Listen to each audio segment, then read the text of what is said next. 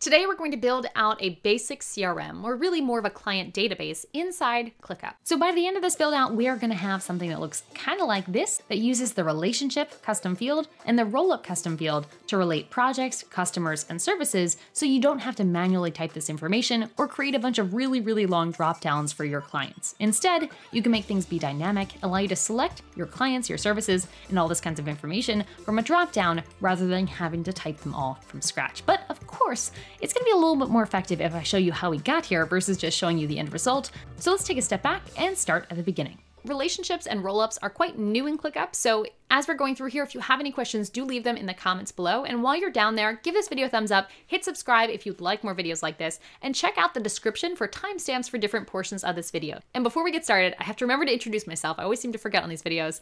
My name is Layla. I'm a vetted ClickUp consultant. I am also the host of ClickUp Community, where I help people build their processes inside ClickUp. So if you're interested in using ClickUp, building your processes, and also figuring out how to do all the stuff I'm talking about today without having to reinvent the wheel or guess for your team, check out ClickUp Community. I'll have the link in the description below. So to get started, we want to go to our space and we want to create a new folder called CRM. And I'm going to call it CRM because I have a little bit of attitude. It's going to default to having one list called list inside, and we might as well customize that while we're here. So rather than a list called list, let's go ahead and just make 3 different lists for projects, customers, and services. Each of these lists is going to become kind of a database for us to map together to build our quasi CRM. Click done. Below lists, it's going to ask us, who do we want to share this folder with? Do we want to share it with the default people who have access to the space, or just to a certain group? You can probably leave this as default unless you want to make it private. Next, it's going to ask us what task statuses we want. Now, I'm partial to keeping statuses simple, so if you have a default set of statuses that you use in your workspace, feel free to stick with them. Otherwise, I might go to something like CRM, have my own kind of default just for the CRM area, and it might be something like active and closed.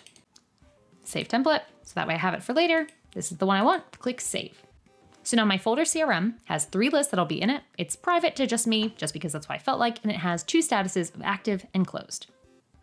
Now I'm going to create the folder. Now, once I'm inside the folder here, I have a bit of a blank slate, and I think it'll help me a little bit to have a few example projects, customers, and services, just so we can have a better example. All right, so we've gone ahead and we've created 2 projects, 3 customers, and 2 services. Now, I could choose to start off and start making some views at the folder level, but at this point that feels a little bit premature, so I'm actually going to dive into one of the lists and create some custom fields here to help me stay organized. I'm going to hide the priority custom field. I'm going to add a few other ones that are going to help me organize this project.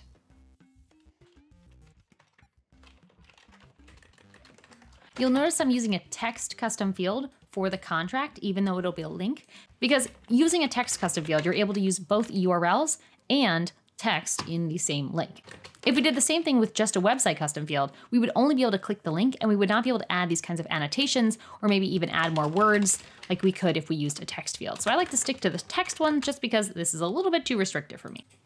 All right, so far so good. Let's go to customers and do the same thing.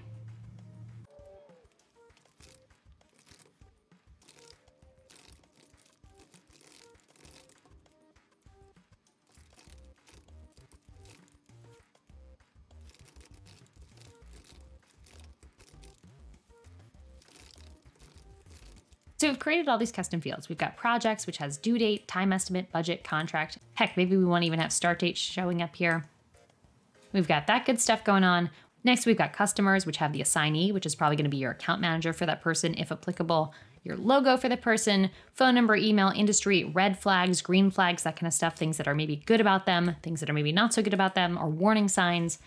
And then we have the services custom field where we have each of our services. We have the assignee, which should be the person in charge of keeping these services up to date and changing the prices on them. The due date, which should probably be the next time we want to change the price on these services. A short description, maybe like an explainer blurb, the sales page link, and then the price of the services. So now it's time to start relating these areas together using ClickUp's new relationship custom field. So to do this, I'm going to start in the customers list. I'm going to create a new custom field that is a relationship type custom field that links this customer list with the project list. And what I want this custom field to tell me is what projects has this customer started with us? What projects do we currently have open? So I'm actually going to call this contracts. Now I could choose to let me choose any task in my workspace for this, but I'm going to choose the projects list because that's where all of our projects are located. While I'm at it, I'm going to create a few roll-up fields from this list. Now, it's easier to show you than tell you what this is. So let me set this up first and then we'll dig into it. I'm going to pull in the start date with no calculation, the end date of the project with no calculation, and I might also pull in something like maybe the budget and the contract link. I'm going to add the column. And once I do that, we have this kind of funky looking column created.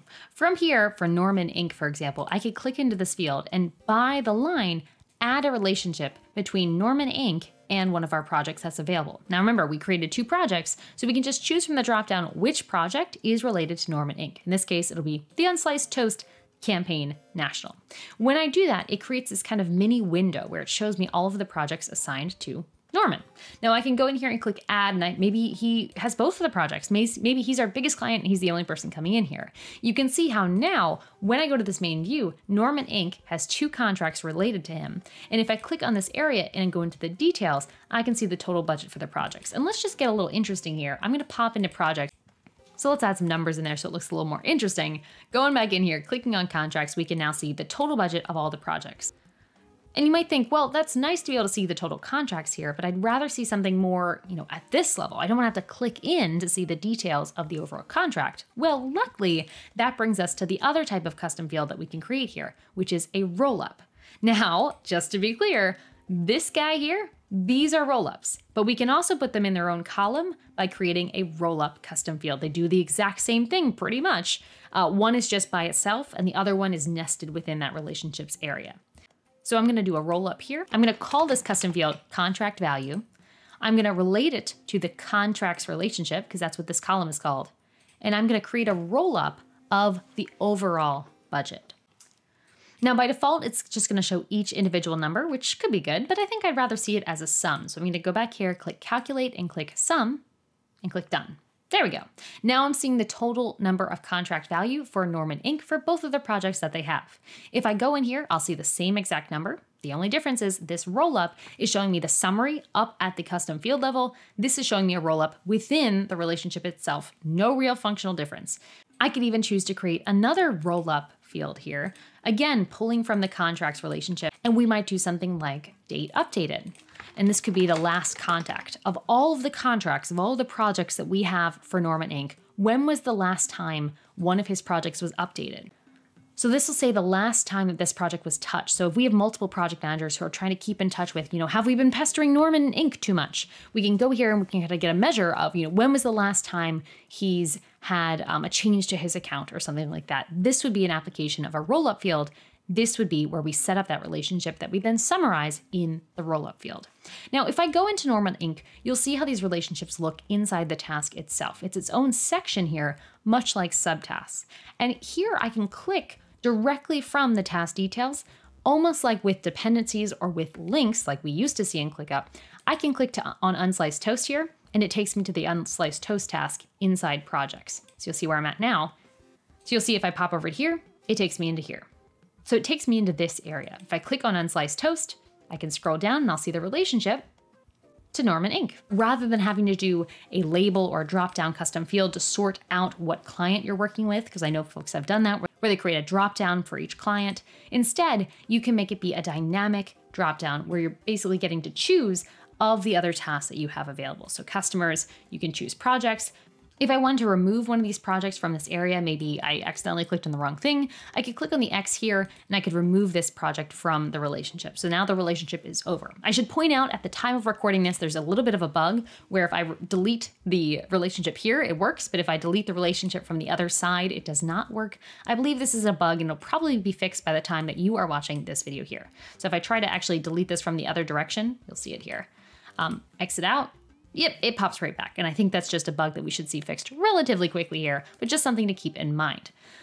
So that's how we could relate projects and customers to build a very simple CRM inside ClickUp itself. We just repeat this process for every single one until we associate each project with a contract and each contract with a project. You'll notice that they're not mutually exclusive. So both of these customers could be involved in the same project and vice versa. This project could be associated with 2 customers. ClickUp is not quite smart enough to know the difference or to restrict that. So just something to keep in mind when you're building your setup, that it may not be as smart as you'd like it to be quite yet. Now, finally, we do have the services area. This is something that you just might want to incorporate if this is something that might potentially be helpful for you, where in your customers area, or perhaps even in your projects area, wherever it makes sense for you, you can create a relationship custom field called Services Included. And here you can create basically a dropdown, a relationship field where you can choose tasks from your services list. I'm not going to create a roll-up here just to keep it very simple. Instead, this just creates an option for someone to click add and choose from the services I have in this list what services this project includes. So maybe the Unsliced Toast campaign includes ClickUp Community, so I have that noted there. Now where this gets interesting is back here in services, I can show the existing column services included, because remember, it goes both ways. And here I can have, rather than showing me the actual packages that are including my service, I could change this to be maybe just a count. And this is now telling me how many projects are selling this service or include this service in it. That's just one more example of a relationship. But perhaps your services aren't related to your projects and proposals. Instead, maybe you have customers per service. Well, same kind of thing. Whichever direction you prefer to build it, we can create a relationship called members for, say, having a membership community like we run. And we could create tasks from a specific list, choose the list, CRM, customers. So now we have a relationship called members related to customers. And I'm just going to create a due date roll-up, maybe an assignee roll-up or something like that, just to keep track of it. Now here, unlike the services included where we were relating it back to the overall projects, this is relating services to customers. All right, what customers have purchased these services? It's kind of a different way of looking at it. So maybe Norman Inc. and Mary Poppins Co. have both purchased ClickUp Community. So now we can see we have 2 members in ClickUp, and we might choose to view this as a count, or we might choose to have this as a name. If you have quite a big number, count is probably the way to go.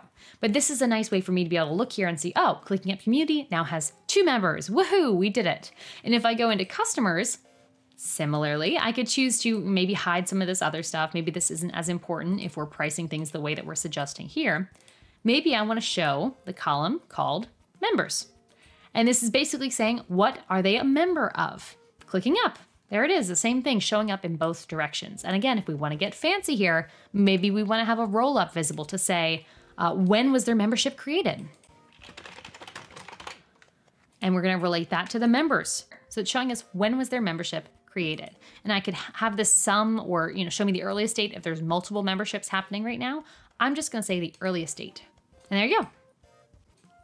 So that'll help me keep track of this information for each member. This is just another way to organize things in ClickUp, but this is using the new relationship database-like features inside ClickUp. Once we're feeling confident with the actual contents of our area, we might choose to start creating some more creative views. So for example, maybe for our customers, we want to have a map view of all of our addresses. Maybe for projects, we want to have a board view of grouping things by status or by our custom field of workflow stage.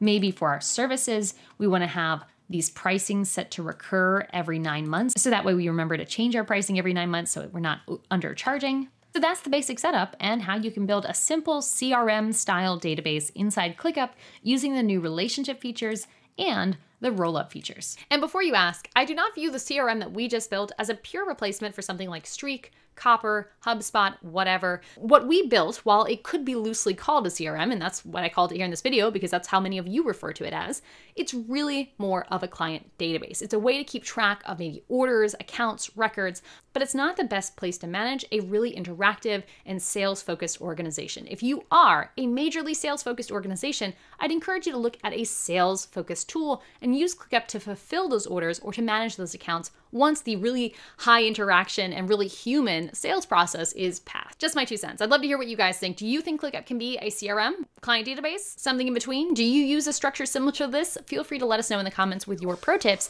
as to how you keep things organized. While you're down there in the comments, feel free to give this video a thumbs up and click subscribe. It costs you nothing and it helps this video reach more people.